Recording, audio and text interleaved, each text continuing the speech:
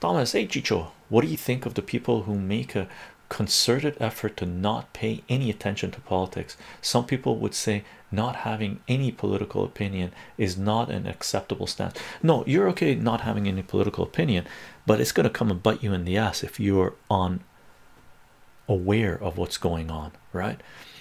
I wrote a lot of articles, like started 15 years ago, and I have a lot of them online on my site, right? One of the main articles I wrote, I stated that politics governs our lives. It governs what we can read, what we can eat, who we can talk to, who we can socialize with, what type of medical procedures that are being mandated on us, right?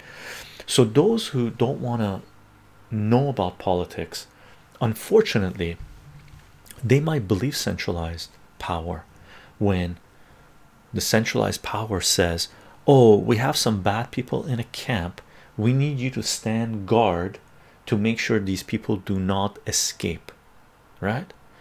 Well, we know throughout history that any of those unaware people that weren't politically aware, that supported any fascist regimes that committed genocide, ignorance was not a defense, and they were held accountable, and some of those people were executed after a short trial, right?